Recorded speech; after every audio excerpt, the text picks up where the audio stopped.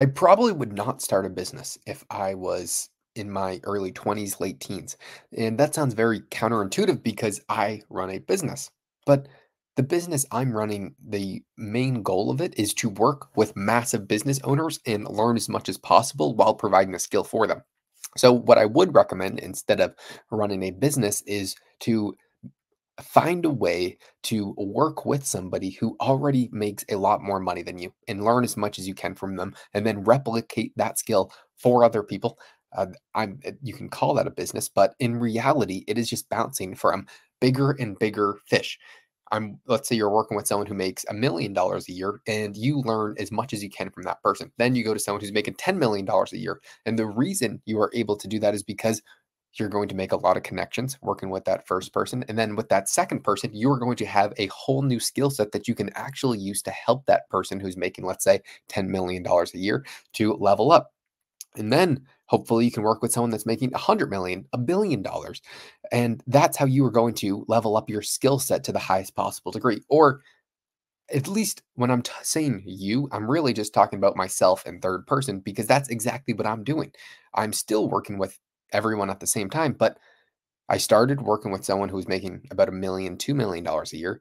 And now I'm going to be working with someone who has a $2 billion real estate portfolio and business that has hundreds of employees. And I don't know how much he's making a year, but it is a ridiculous amount.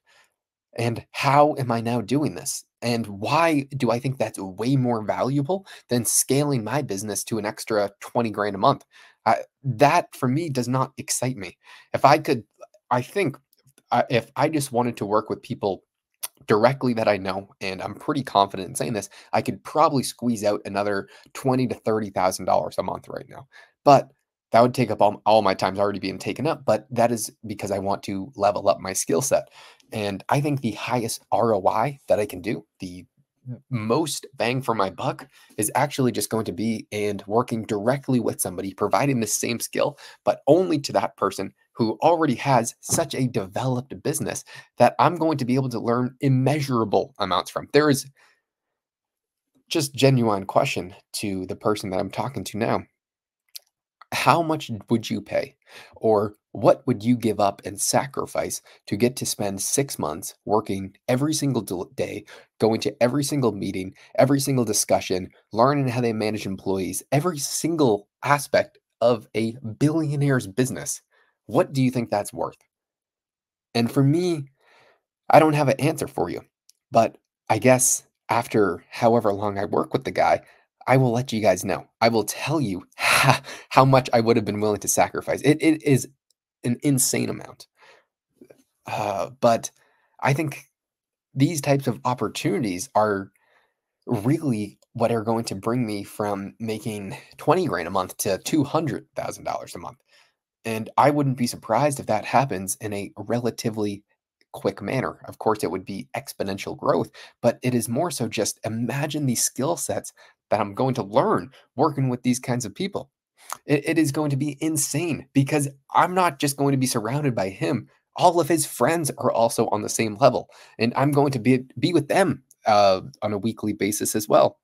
So imagine being surrounded by people who just make millions of dollars a year when they sleep by learning these crucial skills. So, what should you do?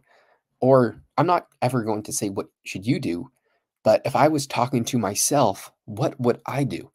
And it's really finding some sort of skill set that you can do to work for somebody for any amount of money, probably for free, maybe pay the person. And don't shoot for a billionaire because it's never going to happen because they don't want you. But learn a skill working with a small business owner and capitalize on that to the highest degree. Learn every single aspect of that business that you can and learn something that can take that and increase profits and become a specialist in it. I was talking to somebody who really wants me to work with them. They have about a $250 million real estate portfolio. And I had to turn them down because they were not my ideal client. But I said, I can't do this, but what I can do is train whoever's running your current system right now.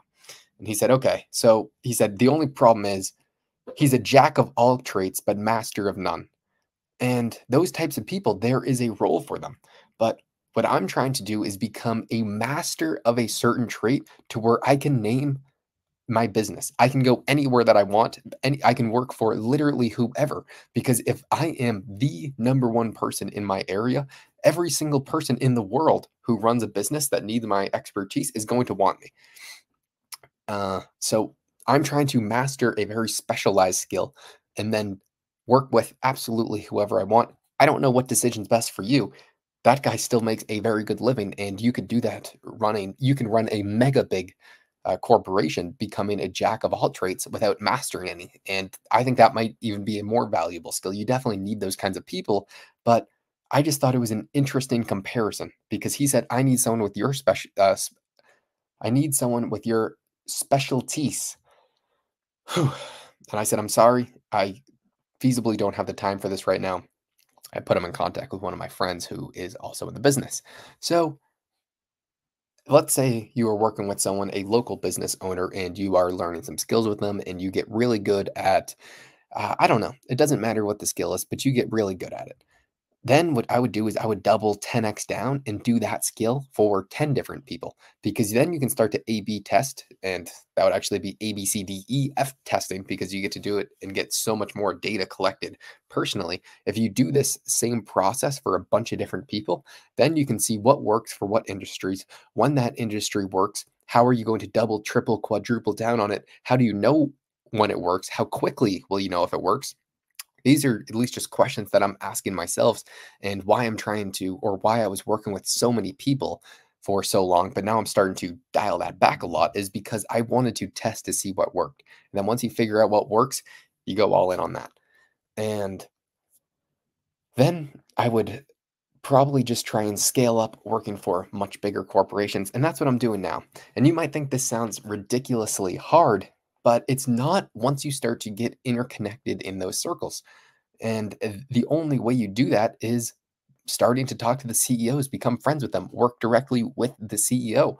That is the only way that you are ever going to meet their friends who are also massive business owners and doing humongous things. And you might say, hey, that seems very self conceited. You're working with this first guy, then you're bouncing around. It's not if everybody, you can still make everybody your number one priority. And that just comes down to working harder. And that might be pose a challenge for some people. I'm just talking to myself as to what I am doing. So never take my advice because I wouldn't I wouldn't even listen to myself. This is a very crazy plan. But nonetheless, it's what I've been doing. And it has worked thus far. So I could expand on this to about infinity times more, but I simply don't have the time tonight. So